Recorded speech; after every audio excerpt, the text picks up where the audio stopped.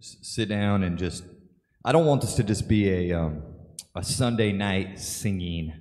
What I want to do is I want to worship to this just like we would on a Sunday morning or any other time that we gather to worship God in this place. Because if you know me, the only time that I am serious is right here. So that's true. And then cut the deck on that one. And Logan said, yeah. But anyway, I want to worship God tonight. And so let's do that. Let's pray and let's get into this. Father, we're so grateful just for the way you showed up this morning. God, just the freedom that we operated in worship this morning. Just the freedom through your word. Just realizing what our faith can do. God, and I'm so grateful that you would just meet with us. And right now, I just ask for your Holy Spirit to do the same. Just come in here, just settle our spirits, settle our hearts. Let us worship you, God. God, you have always gone before. You are just a great healer. You are a great provider. You are our everything. And so, God, we just worship you in Jesus' name. Amen.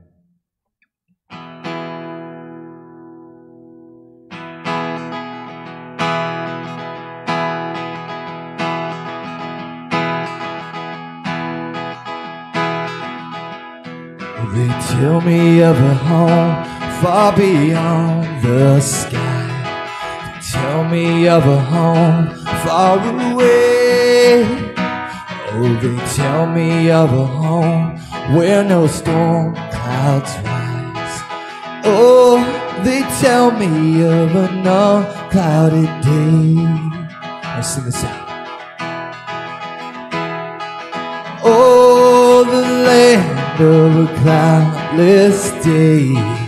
Oh, the land of an unclouded sky. Oh, they tell me of a home where no storm clouds rise. Oh, they tell me of an unclouded day. Oh, they tell me of a home where my friends have gone. They tell me of a land far away, where the tree of life in eternal bloom sheds its fragrance through the unclouded day. Here we go. Oh, the land of a cloudless day. Oh, the land of an unclouded sky.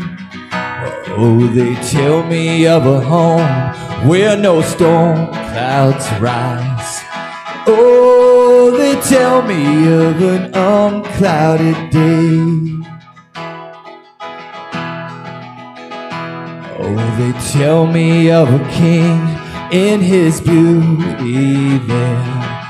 Tell me that my eyes shall behold where he sits on the throne that is whiter than snow, in the city that is made of gold.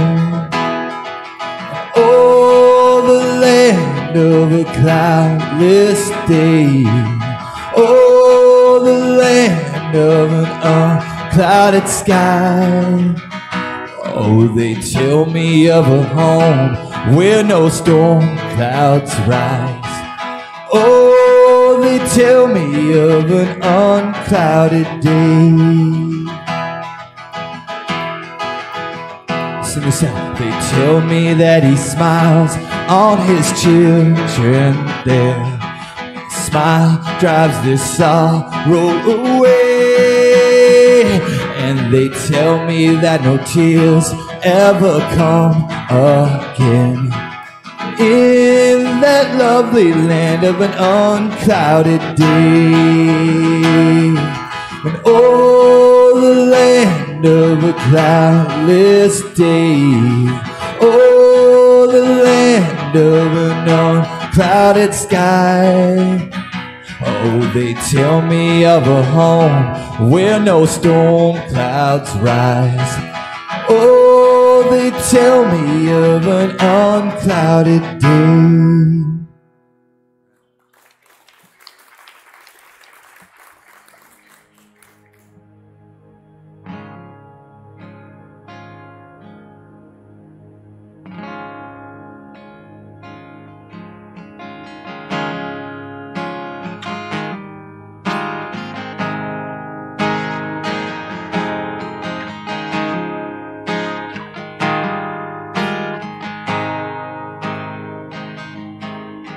Sparrow's not worried about tomorrow or the troubles to come.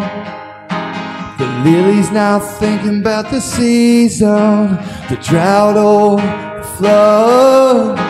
A tree that's planted by the water isn't fazed by the fire. So why should I be? 'Cause you take good care of me. You take good care of me. You know what I need before I even ask a thing. 'Cause you hold me in your hands with the kindness that never ends. I'm carried by your love no matter what the future brings. 'Cause you take good care of me.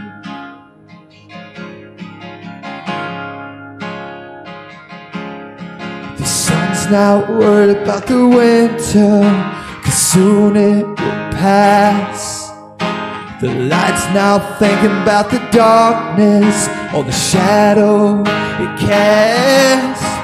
A heart that's planted in forgiveness doesn't dwell in the past.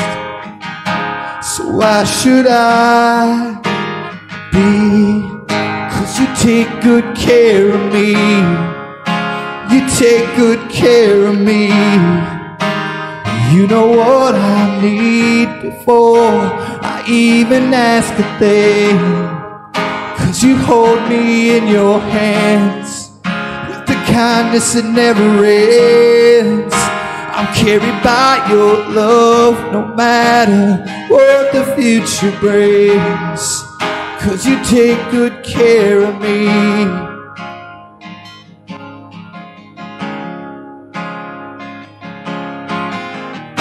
I know there must be more, but I can't get past your kindness. I know there's got to be more, but I can't get past your goodness. I know there must be more, but I can't get past your kindness. I know there's got to be more, but I can't get past your goodness. 'Cause you take good care of me. You take good care of me. You know what I need before I even ask a thing. 'Cause you hold me in your hands with the kindness that never ends. I'm carried by your love no matter what the future brings. 'Cause you take good care of me.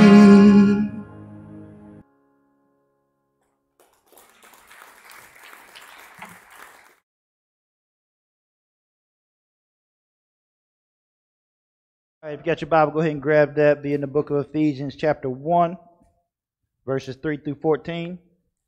We're going to actually spend the next 3 weeks in verses 3 through 14. If you got a pen or a highlighter, grab that. If you don't mind writing and marking in your Bible. If you do mind writing and marking in your Bible, get over it, do it anyway. This is Bible study, not Bible read. We're going to read it and we're going to study it and we're going to break it down. Ephesians 1, 3 through 14. Let me voice a prayer for us and we will get to work. Father, thank you so much for today. God, thank you just for another opportunity to come back, sing to you. Father, now just to transition to get into your word. Father, just this text scares me. Father, just let us have integrity with it. Just let us point to you, not to what we might think. But just let the text point to the saving knowledge of Christ. And that's what we're trying to pull out tonight. Father, we love you. In Jesus' name, amen. All right, let's get in it. Ephesians 1, starting in verse 3. We will bounce around a little bit, but we'll always come back to Ephesians like we do every week to our main text, our main topic. So keep your finger there, keep something there as we go around a little bit. Verse 3. Praise be to the God and Father of our Lord Jesus Christ, who has blessed us in the heavenly realms with every spiritual blessing in Christ. For he chose us in him before the creation of the world to be holy and blameless in his sight. In love he predestined us to be adopted as his sons through Jesus Christ in accordance with his pleasure and will, to the praise of his glorious grace, which he has freely given us in the one he loves. In him we have redemption through his blood, the forgiveness of sins, in accordance with the riches of God's grace that he lavished on us with all wisdom and understanding. And he made known to us the mystery of his will according to his good pleasure, which he purposed in Christ, to be put into effect when the times will have reached their fulfillment, to bring all things in heaven and on earth together under one head, even Christ. Verse 11. In him we were also chosen, having been predestined according to the plan of him who works out everything in conformity with the purpose of his will, in order that we who were first to hope in Christ might be the praise of his glory. And you also were included in Christ when you heard the word of truth, the gospel of your salvation. Having believed, you were marked in him with a seal, the promised Holy Spirit, who is a deposit guaranteeing our inheritance until the redemption of those who are God's possession, the praise of his glory. If you don't mind taking note or making note of the phrases predestined, adopted, purposed, chosen, do that as we go through this text over the next couple of weeks. Verses 3 through 14 is actually a prayer. In the Greek, it is one long sentence. So if you were to read this in the original Greek, it would just be one long sentence. But this text shows us that God is the one who takes the action. This prayer consists of past, present, and future of God's purpose for the church. Now, let's break this down a little bit. Paul outlines God's master plan for salvation. In verses 3 through 7, we are shown the past, which is God's election. So just verse 4, we're not going to read every bit of that because we're going to do a lot of reading tonight. But so 3 through 7 shows us the past, which is God's election. Verse 4 again. For he chose us in him when? Before the creation of the world, to be holy and blameless in his sight. Then in verses 7 through 11, we are shown the present, which is God's redemption through Christ. So verse 7, just for the emphasis. In him, that is Christ, in him we have redemption through his blood, the forgiveness of sins, in accordance with the riches of God's grace. Then in verses 12 through 14, we are shown the future, which is our inheritance. So verse 14 again. Who is the deposit guaranteeing our inheritance until the redemption of those who are God's possessions, to the praise of his glory. Now the overview of these verses is that God has blessed us in Christ. He has chosen us in Christ. He has destined us for adoption. God's grace has been freely given to us. God has made known to us the mystery of his will. God will then gather all things up in Christ, and God accomplishes all things according to his divine counsel and his divine will. God was and is at work in our lives before we are aware of it. Before we could even respond to God, he was already at work in us. God has a plan for us. That plan is rooted in his grace. Now, there's some stuff in this text that God does, and there's some stuff in this text that we do. Now, God does a lot more than what we do. But let me just point it out to you. First, what God does. Verse 3, he blesses. Verse 3 again. Praise be to the God and Father of our Lord Jesus Christ, who has blessed us. Verse 4, he chose us. For he chose us in him. Verse 5, he predestined us. He predestined us to be adopted as his sons through Christ Jesus. Or Jesus Christ, however it's worded in your Bible. Verse 6, he gives us grace. To the praise of his glorious grace, which he has freely given us. Verse 7, he redeems and forgives. In him we have redemption through his blood, the forgiveness of sins. Verse 8, he lavishes on us, that he lavished on us with all wisdom and understanding. Verse 9, he made known. And he made known to us the mystery of his will. Verse 10, he unifies, to be put into effect when the times would have reached their fulfillment, to bring all things in heaven and on earth together. That's unification. Together under one head, even Christ. Verse 11, he works out everything. In him we were also chosen, having been predestined according to the plan of him who works out everything in conformity with his purpose and will. And then in verse 13, he seals us. And you were also included in Christ when you heard the word of truth, the gospel of your salvation. Having believed, you were marked in him with a seal, the promised Holy Spirit. Now, he does a whole lot for us. What do? Not very much, but I'll tell you anyway. Verse 12, we hope in Christ. So verse 12 again. In order that we who are the first to hope in Christ might be the praise for his glory. And then in verse 13, we hear and believe. So verse 13 again. And you were also included in Christ when you heard the word of truth, the gospel of your salvation. Having believed, you were marked in him with the seal of the Holy Spirit. So what is our part in salvation? We do the sinning. God does the saving. And that's it. So as you can see just in the text, that God does a whole lot more than we do. Because we really can't do nothing. Our simple thing that we do is this. We hope in Christ. We hear the word. And we just respond by believing the word. That's it. That's all we do. That's all we can do. We do the sinning. God does the saving. Now here's the big question about this text. Why did God choose me? And why did God choose you? Well, to answer that question, we got to go way back a long way. So keep your finger in there in Ephesians, and let's go way back to Deuteronomy chapter 7. I need to quit saying that, Deuteronomy. I say it to be funny with little kids, but I done got stuck on it now. You know, if you say something so many times, you keep saying it that way. So y'all probably going to tell somebody, man, the preacher can't even say Deuteronomy right. But Deuteronomy chapter 7. I know my English is bad, but So why did God choose me? Why did God choose you?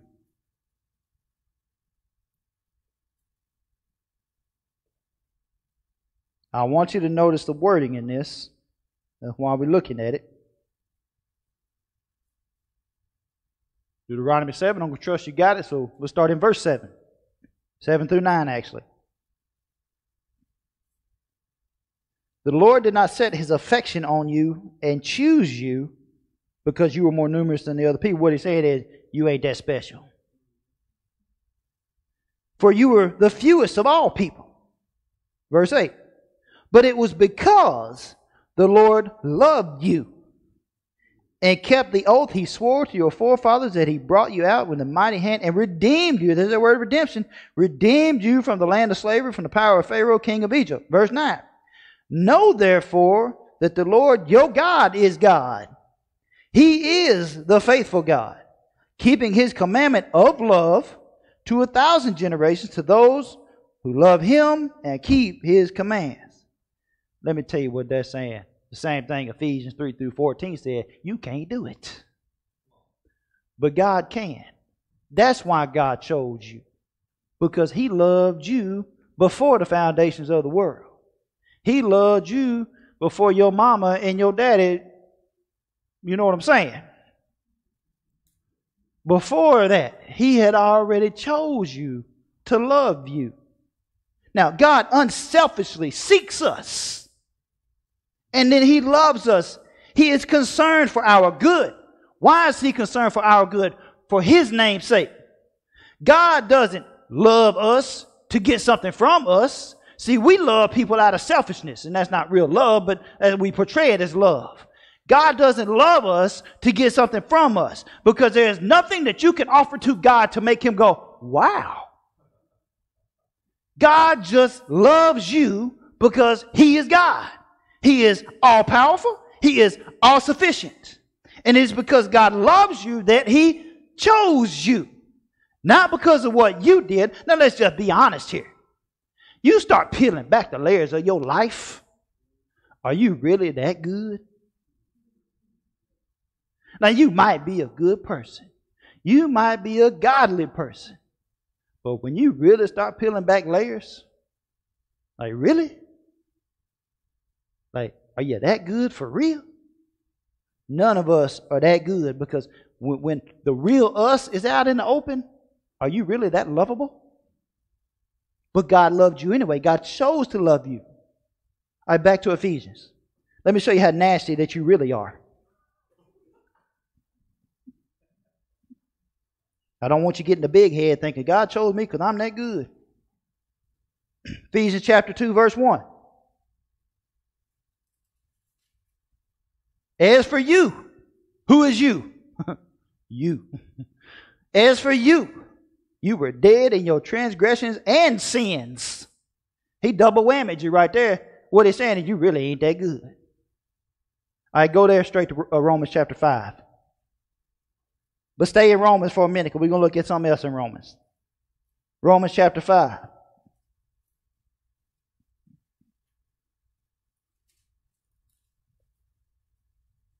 Very famous verse. You should already have this underlined or highlighted in your Bible. Romans 5:8.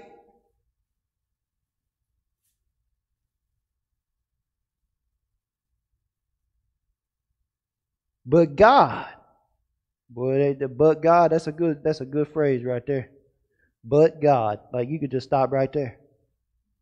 But God demonstrates his own love for us in this. Whose love? His love. His own love for us in this. While we were still sinners, Christ died for us.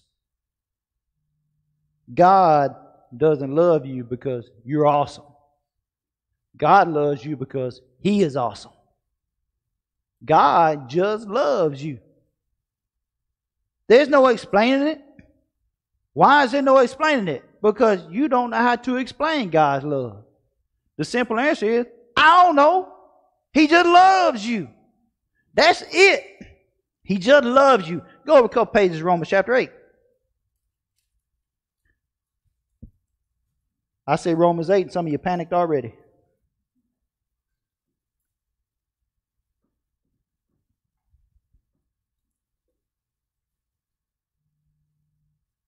Romans 8, let's start at verse 35.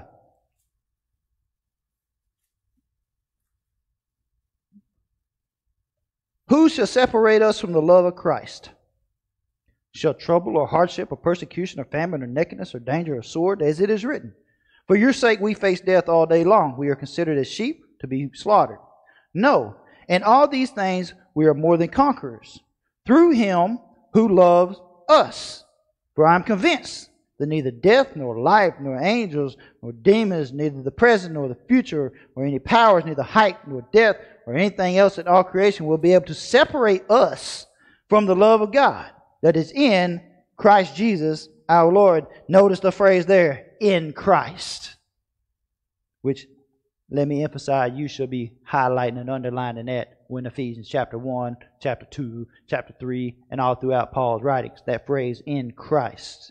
Now, a noticeable dimension of God's preserving us is that the believer is not spared from trials in life, but preserved in and through those trials. You're going to go through it. But God is going to get you through it. He ain't going to leave you hanging. That's how much he loves you. Like there is no promise in the Bible, nowhere in the Bible, there's no promise that we will not suffer. But there is a promise that God is going to walk through it with you. That's called love. That's how much God loves us. We are not lovable. But God loves us anyway. So if God chose us to be in him, he's going to make sure that you get through it. Charles Spurgeon said this: I have no question that God chose me, but I am quite sure that if God had not chosen me, I should never have chosen him. And I am sure he chose me before I was born, or else he would never have chosen me afterwards. Ain't you glad that he chose you before he really knew how you was? Go over to Matthew chapter 23.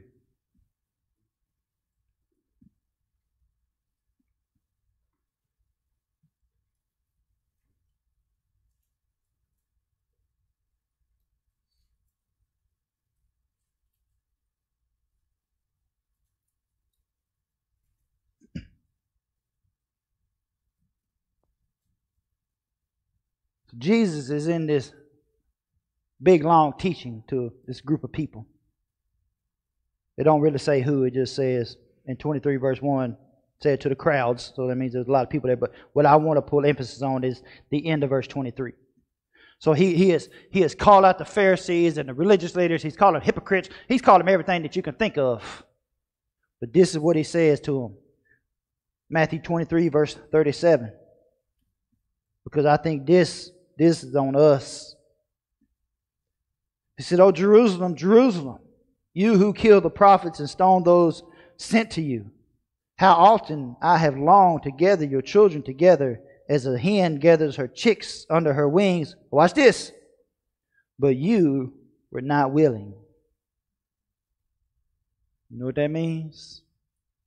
That's on us. He said, "I tried, but you wasn't willing. I tried to love you, but you wasn't willing. I tried to save you, but you wasn't willing." Now I'm going somewhere with this, so be patient. It is God's great desire that all men take refuge under his wings. When we sense the wooing of the Holy Spirit and we reject that, that ain't on God. That is clearly on us. All right, jump over to 2 Peter chapter 3. Bible drills tonight.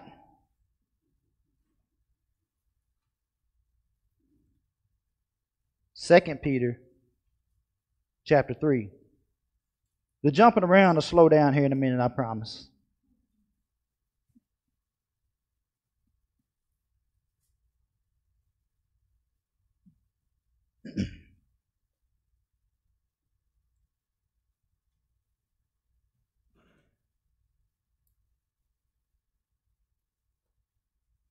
Second Peter 3 verse 9.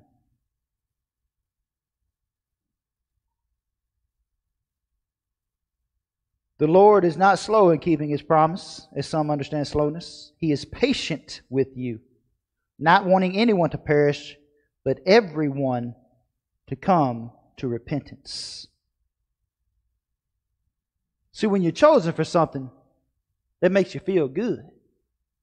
See, when I was a kid, in the summertime, my mother would not allow us to sleep late, and she would not allow us to stay in the air conditioning playing video games all day. We literally had to be out of the house by 10 o'clock and not allowed to come back until the street lights came on. And I'm not making that up. Because the first one of us to go in and out, letting the cold air out, somebody was getting it when Daddy got home. So we was really forced out of the house. And I am not making it up. But we lived in this rural neighborhood, which means it's a neighborhood kind of outside the city limits. So we had a neighborhood, and it was pretty easy to make friends. And most people in the neighborhood, you went to school with them anyway. So every single day, a group of us kids would get together. We'd either play baseball or basketball or football. We'd make a game up, make our rules up as we go, so somebody left with a bloody nose. It always happened. But what we did was we would pick teams. And now kind of a general rule of thumb was we would take the two best athletes and make them captains so that they didn't get on the same team. Because if they got on the same team, they're going to win at everything they do. So we took the two best athletes, made them captains, and then they got to pick. You go first, you go second. You go first, you go second. And it always felt good to be picked somewhere along the top.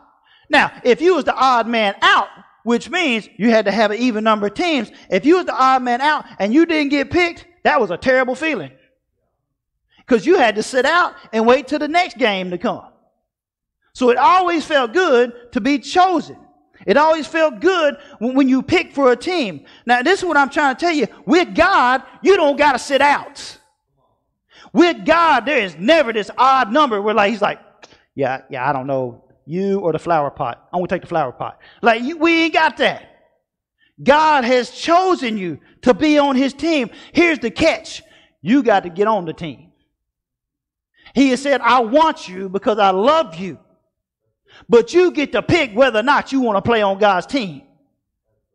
All right, back to Ephesians chapter 1, verse 4.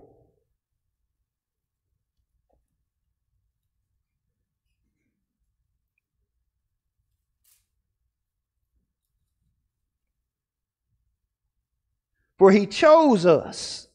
There's one of them words I want you to emphasize. For He chose us in Him. And there's another phrase I want you to emphasize. Before the creation of the world, to be holy and blameless in His sight. If you're a Christian tonight, it's because God chose you. If you're not, it's because you chose to reject God. And let me say that again because I don't think you got it. If you're a Christian, if Jesus is your Savior, it's because God chose you. If you are not saved, it's because you chose to reject God. The question is, are you chosen? You're the one that decides that. God wills that all men be saved. But what is the individual going to do about that? God says, I want you on my team. But you got to say, I'm going to sit this one out, or I want to play. That's where predestination has that fine line. Verse 5. Kind of the end of verse 4, just to make it work. In love, He predestined us to be adopted as His sons through Jesus Christ in accordance with His pleasure and will. But you can have a child by accident. I'm not going to ask you to raise your hand on that one. But you cannot adopt a child by accident. When you adopt a child, you choose to love that child, you choose to care for that child, and when God adopts you, it's not by accident. He chose you, and He chose to love you. He chose to care for you. He does it because He loves you, and He wants to have an eternal relationship with you. I have been adopted, not just by God, but by my earthly father. The dude that was my biological father was not in the picture, and I've told you the story 1,000,000 times. But the man that adopted me, Charles Ferguson, chose that. He picked me and said, I'm going to love that kid. I'm going to whip him, but I'm going to love him. I'm going to take care of him. And on my wall in my office is the legalized documents for my adoption. Don't ask me how I got them because I ain't supposed to have them. I worked out a deal with somebody and they hooked me up. But that's legal stuff I ain't even supposed to have, and it's got my name on it. But I got to hang it on my office. Not in my office, to remind me of who I am. See, my last name wasn't Ferguson. It was Columns. But I was adopted. I was chosen. My last name got changed. Put that in the spiritual sense. You was chosen. So your name gets changed. See, you ain't sinner no more. You're saint. And God might have to spank you sometimes. But you're still His child. Because He chose to love you. See, God makes us part of His family. He does it for His pleasure and His will. God chose to adopt you, but it cost Him His son. Now, He didn't get mad about it, but He did it. He killed Jesus because he wanted to have a relationship with you to show you how much that he loves you. Thomas Merton, an American monk from the early 1900s, said this: "What am I? I am myself a word spoken by God." Now, how we view ourselves, how we think of ourselves, determines the direction of our lives. Even within the Christian realm, even within church, we start to think that we can achieve this certain status to make God accept us, to embrace us. And we will do anything that we can just because we want God to love us. But you ain't got to do that, because he done did it all anyway. He chose to embrace you. He chose to love you. He said that is enough. And that should within itself spark us to not live in all the insecurities that we continue to live in. Because at some point in all of our lives, I don't care how long you've been walking with the Lord, at some point in all our lives, you have been really insecure about your salvation. Now watch how the Trinity works in all this. This is too good to leave out, and I don't want to blow over this. Verses 3 through 6 center around the Father. Watch this now. Verse 3 again. "Praise be to God and the Father of our Lord Jesus Christ, who has blessed us in the heavenly realms with every spiritual blessing in Christ. For he, that's God, chose us in him, that's Christ, before the creation of the world to be holy and blameless in his sight," that's God's sight. "In love, he predestined us to be adopted as his sons," as God's sons, "through Jesus Christ in accordance with God's pleasure and will, to the praise of God's glorious grace, which he has freely given us in the one he loves." All right. Verse 6 through 12 center around the Son. So the first set centered around the Father. This centers around the Son. All right, let's just kind of pick up there in verse 6 and just roll with it. "To the praise of his glorious grace, which he has freely given us in the one he loves." You notice one is capitalized. That's Jesus. "In him," that's Jesus, "we have redemption through his blood," that's Jesus' blood, "the forgiveness of sins, in accordance with the riches of God's grace that he lavished on us with all wisdom and understanding. And he made known to us the mystery of his will, according to his good pleasure, which he purposed in Christ, to be put into effect when the times will have reached their fulfillment, to bring all things in heaven and under earth together under one head, even Christ. In him," that's Christ, "we were also chosen, have been predestined according to the plan of him who works out everything into the conformity with the purpose of his will, in order that we who were the first to hope in Christ might be the praise of his glory." That's a lot. So we've got the Father, we got the Son, but there's another major important factor here. Verses 13 and 14. Watch how this revolves around the Holy Spirit. "And you were also included in Christ when you heard the word of truth, the gospel of your salvation.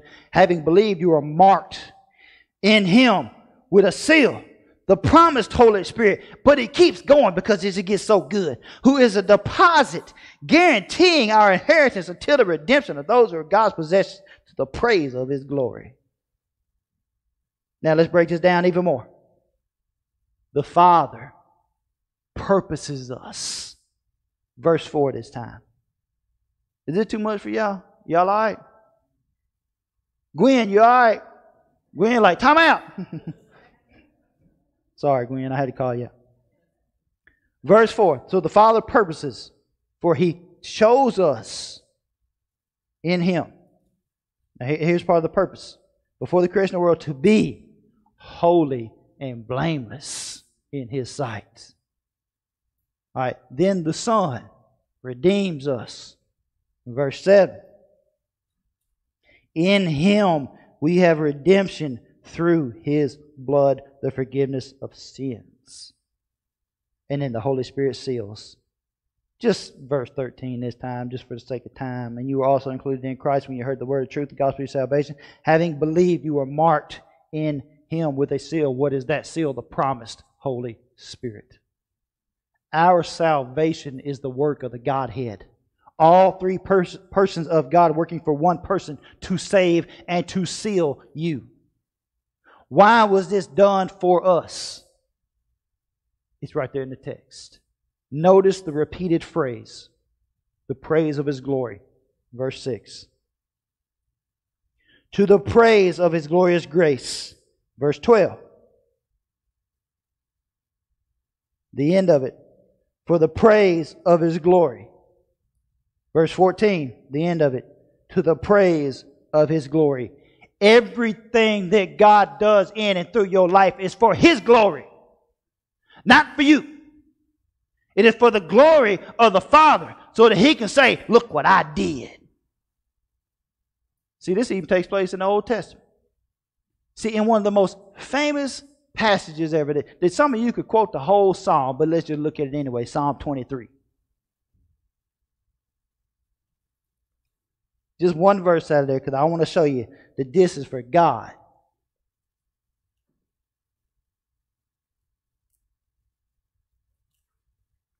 Well, matter of fact, let's just start in verse. Let's start in verse 1. Let's look at more than one verse, because it's just too good.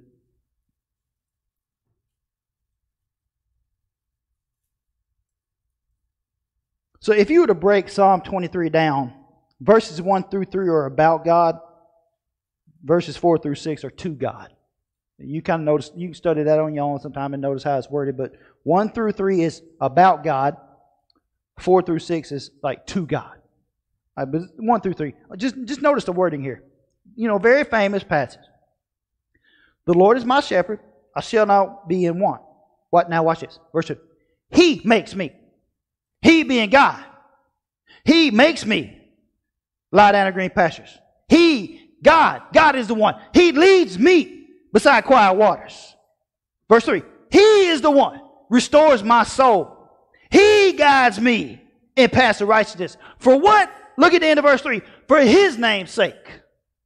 God does it for God. You get the benefit, but God is doing it for him.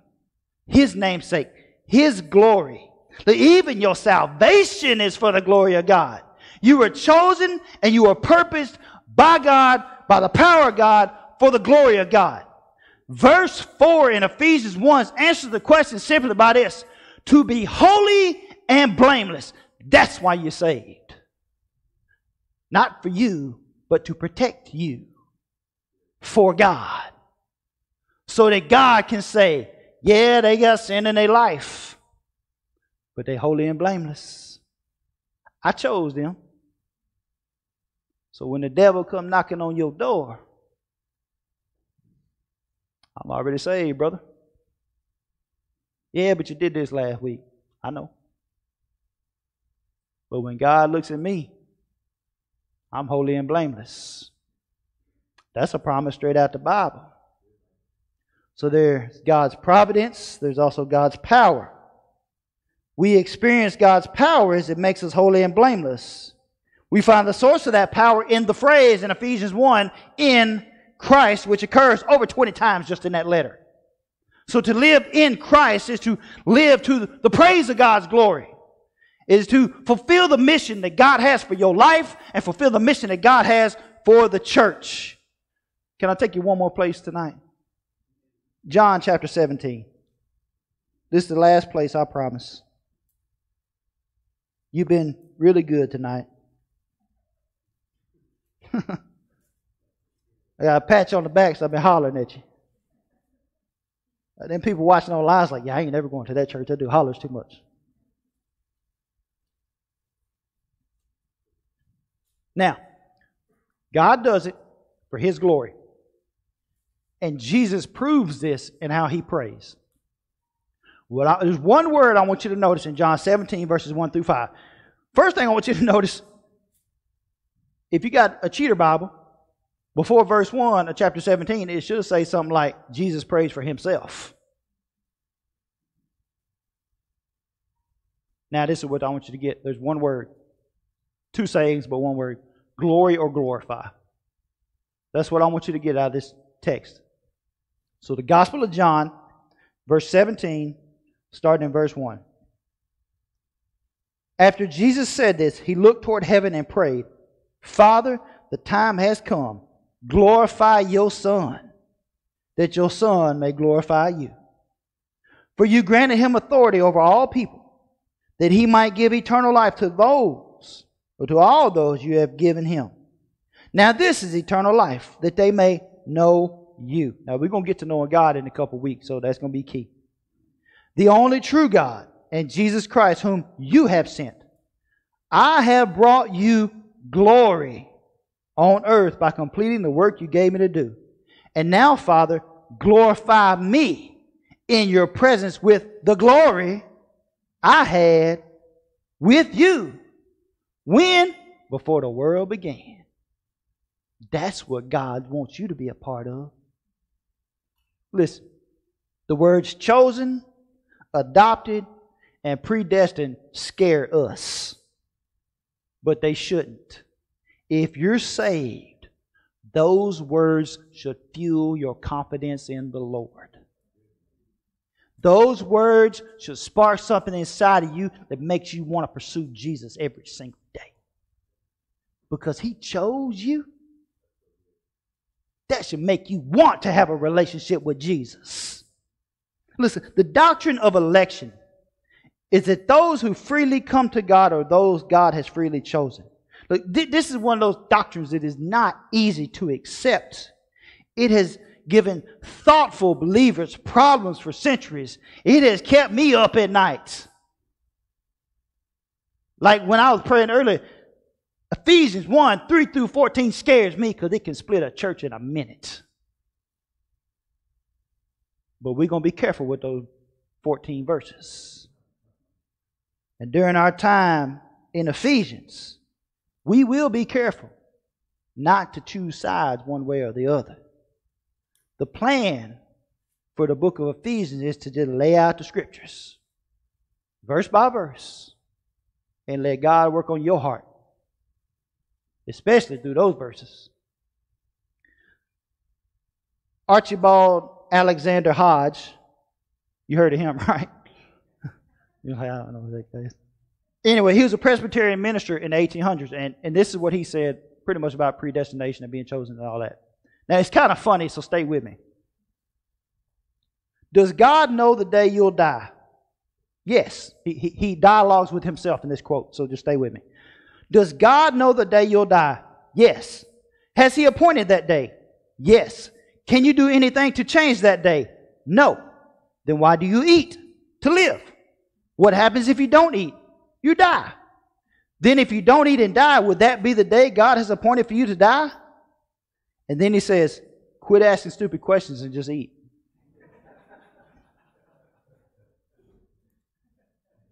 Does God know everything? Yes, or He would not be all-knowing. Is God self-existing without origin? Yes, or He would not be infinite. Is God all-powerful? Yes, or He would not be omnipotent. So I'm going to tell you this story and we'll be done. So a boy was given a sailboat by his father for his birthday. The boy took the sailboat out to the lake to play with the sailboat. And, that's kind of like a kite. It's got a string. So the boy was out there playing with the sailboat when the wind came up and broke his string and blew his sailboat away. Well, several weeks go by. Little boy just had to be walking through town. He walked by the toy store and he noticed in the window of the toy store his sailboat. So he goes inside and he tells the store owner, he said, that boat in the window, that's my boat. I lost that boat. Store owner says, I'm sorry, son, but that's my boat. Somebody brought that in here the other day and I bought it from them. So it's my boat. The heartbroken little boy goes home and he tells his daddy, my boat's in the window down at the toy store and the man won't give it to me. So the father gives his son the money to buy back his own boat. So the next day he does that. Listen, that is a picture of what God has done for us. God bought you back because He wants you. The word redemption in the Greek means this, to buy back for the purpose of setting free. That's what it's about. Man, that was a lot of information. It's like drinking out of the fire hydrant. But man, let me pray for you and we'll let you get on out of here. And I didn't even holler at you but for about 45 minutes. Father, thank you for your word. Father, it's tough. That's a tough one.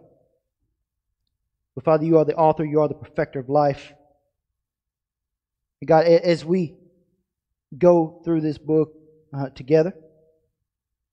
Just remind us that these are your words. These are not my words or no other human being's words. These come from you. And just let us be mindful of that. So Father, just open up the scriptures to us. Reveal yourself to us. And God, every time that we read whatever in our Bibles, that you would just show yourself faithful to us. Reveal something new to us as we go through this. Father, we love you, God. Just thank you for Jesus. And God, I want to thank you that you chose us. We didn't choose you, but you chose us to be adopted as sons and daughters. So, Father, thank you for that. We love you. We ask these things in Jesus' name. Amen. Hope you have a great week.